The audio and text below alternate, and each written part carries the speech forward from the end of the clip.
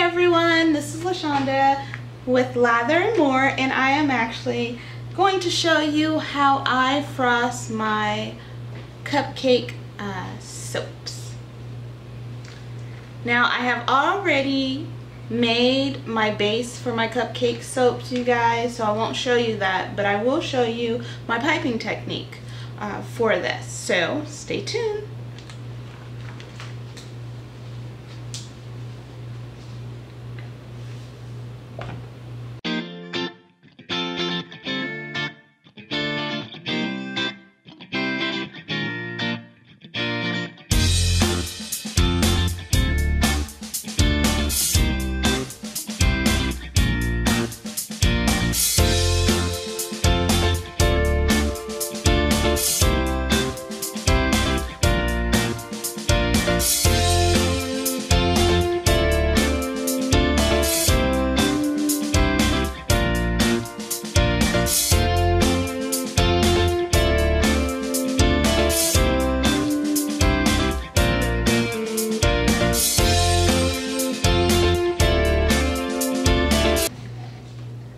You guys can see.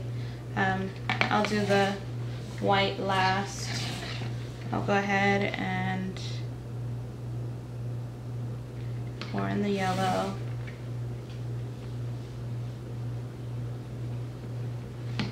Okay. And so far so good, you guys. I don't see any ricing or anything like that, which I like. I'm always happy when there's no ricing in my soap. This fragrance oil is actually from Wholesale Supplies Plus. Flash point is 200 degrees, so I am soaping cool today at room temperature. I'm gonna go ahead and just separate out. Try and get it as even as possible for when I pipe, you guys. Always like just a little. And I'm gonna go ahead and scrape this out. Get as much as I can out of here. You always want to make sure that you use up all of your soap. It's never a waste.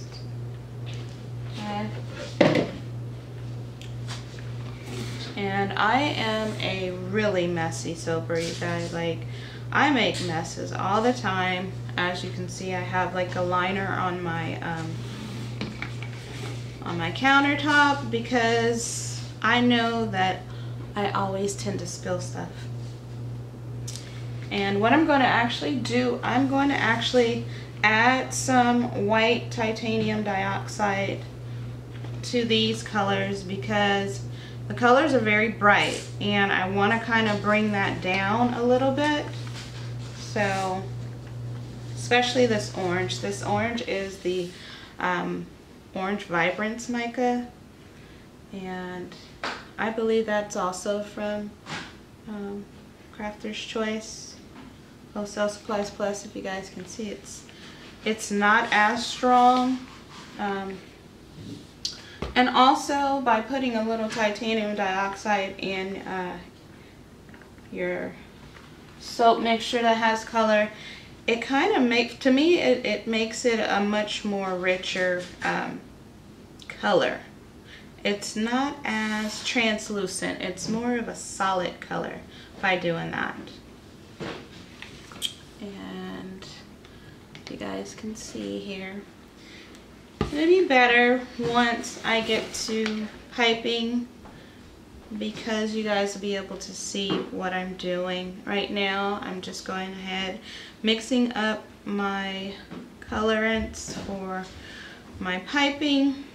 I'm gonna go ahead and pause the video, you guys, and when I come back I will be ready to pipe.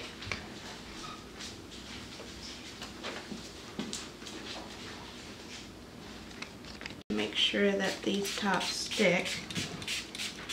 So I'm just spraying a little bit of 91% rubbing alcohol on before I really start piping, you guys, that is so that it will stick better to my soap base.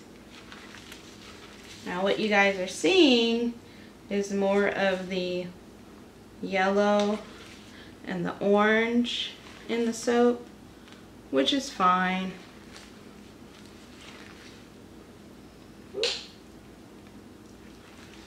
Alright, now here comes the interesting part. Why? Because a lot of people have problems getting their soaps to be uniformed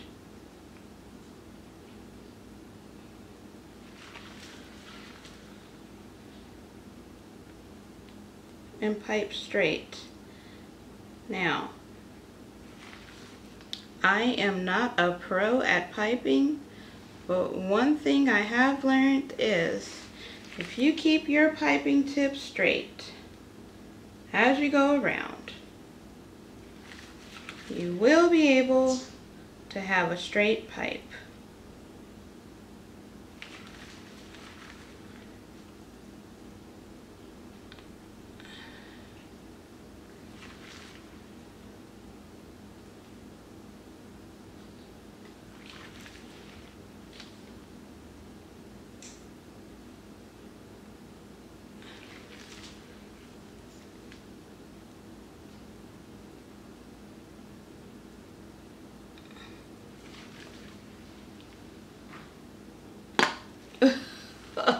Don't you guys hate when your piping bag plop plops?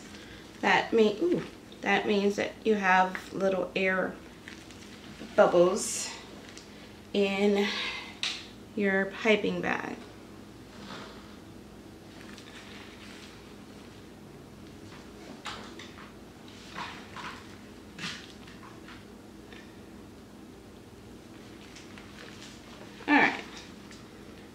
Actually going to try and go around a little bit more because I want these to be just a little bit taller. I have these really pretty little butterfly embeds that I plan on putting on top of them. So I need a little bit more of a beefy base to sit those things on. Whew. And my piping frosting is actually doing really good, you guys. It's not hard to pipe at all, which I'm very, very surprised about that because I really thought by now it would have been kind of hard to pipe, but it's not. I'm happy with it. Okay, that's all I'm gonna get out of there. And I don't technically need my gloves anymore because I am just going to be placing the butterfly embeds. Now, I like butterflies, you guys. I love butterfly embeds. Okay, and let me see if I can get you guys closer so you can really see. Ooh.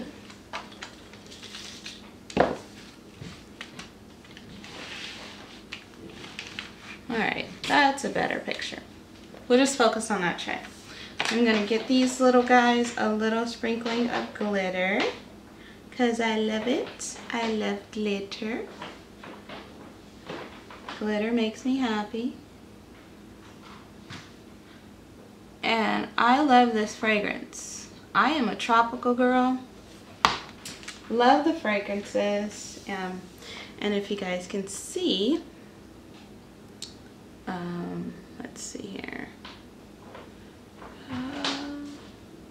It's orange. Dang.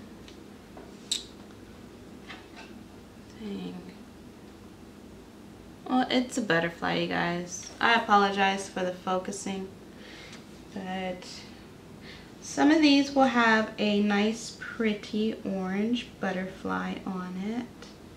Others will have a pretty yellow butterfly on top.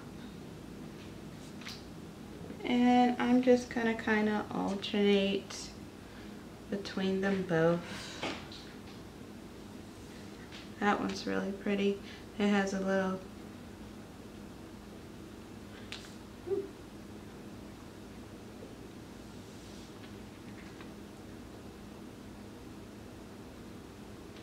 I don't know, should I put the butterfly to the side? I'm not exactly sure. Maybe I'll do it to the side. Yeah, so that people really know that it's a butterfly.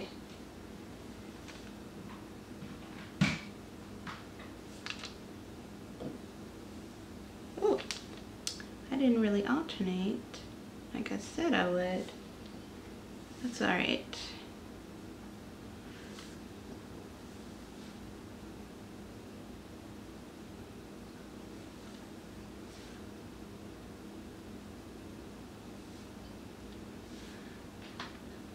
I like that one. That one's pretty. Looks like I've run out of butterfly embeds, but I do have a second here, guys.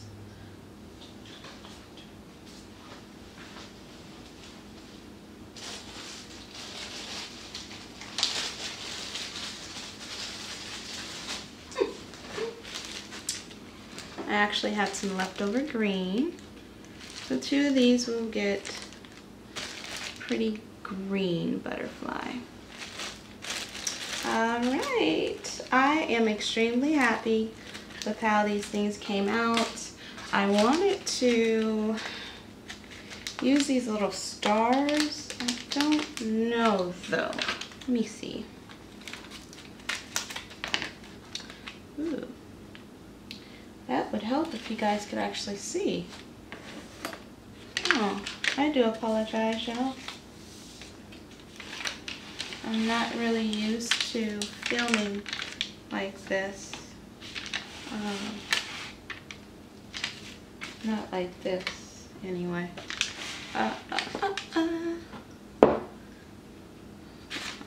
Let me scoop this out of the way. And I'm going to pull these over like so. And I'm going to bring you guys back. Can you see? And there. Alright. So I have these little gold stars and I'm wondering if I should kind of place them strategically. Little bitty places. I think I will, because I think I like it. I think it's very pretty.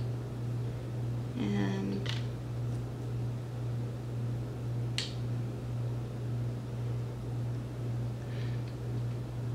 once I'm done, you guys, I will bring the camera closer so that you guys can see what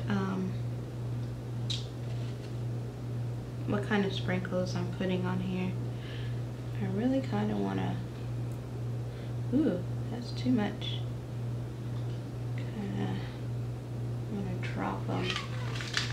Midnight, that's my cat, you guys. Midnight, she is spoiled. She believes that I serve her and no one else, that I am her own personal sous chef, that every time she meows, I am to immediately go and get her some wet food. And I have to reassure her every time that that is not the case. At all.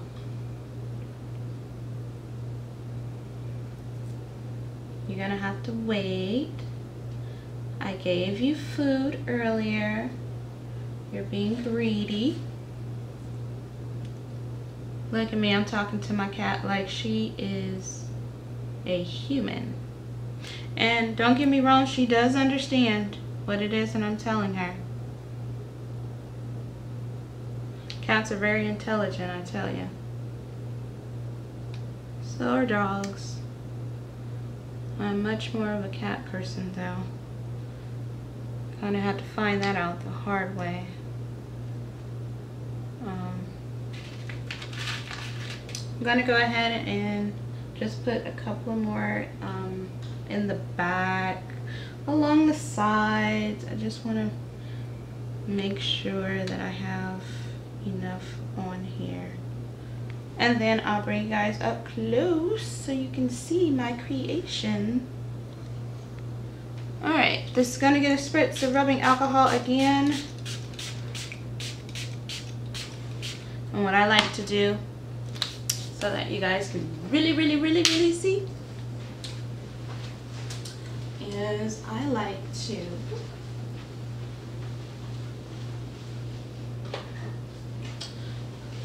turn the lights off. I like to turn the lights off. Once I see in the front a little better, then it'll be a little better. Okay. So I'm gonna go ahead and zoom you guys in. Ooh, or maybe not.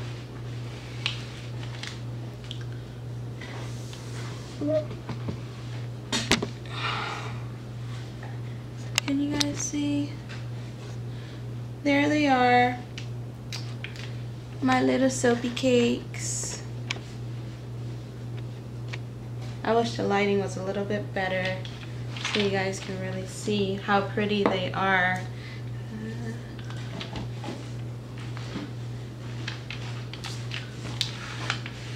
Let me go back. And that orange is stunning, you guys. That orange Vibrance mica from Wholesale Supplies Plus, it is stunning. Alright, so there you have it. I haven't named this particular one yet, but I will. And then I'll go ahead and upload. Alright, you guys, these are my soapy cakes. Please remember to hit the like button if you like the video, if you'd like to see more. Also hit the subscribe button. I love followers. And I will see you guys soon. Bye. Good morning, everyone. This is Lashanda with LatherandMore, and I am just unmolding my soapy cupcakes today. And I'm really pleased with how they came out. They're very pretty. Let me see if I can focus you.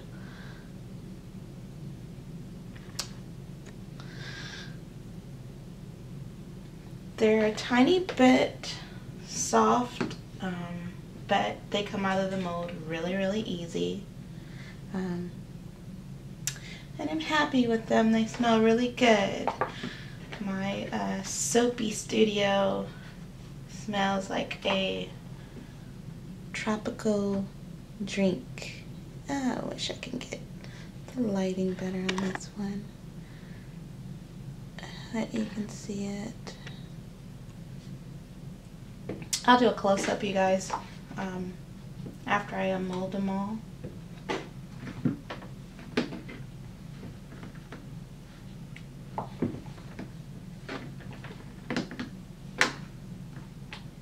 Again, they come out of the mold really easy. Gonna set that one aside.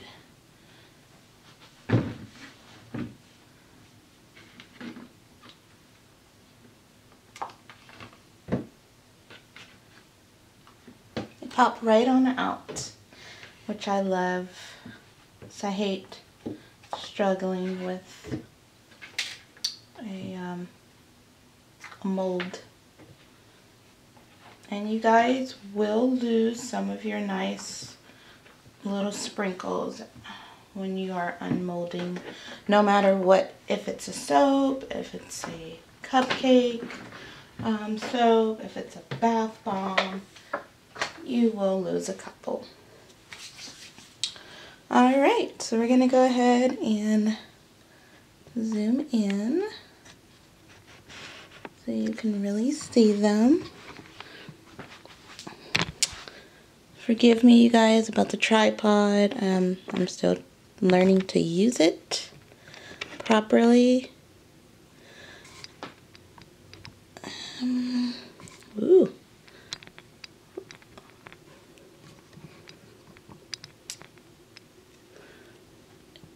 Is my footage? Let me zoom out a little bit so you guys can see.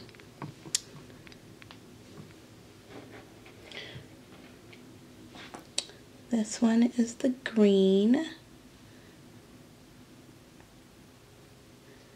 And I'll be posting pictures of these as well for you guys to see, but I just want you to see me unmolding them and how easy they are to come out of these molds. Alright, you guys, stay tuned for other videos to come. Bye.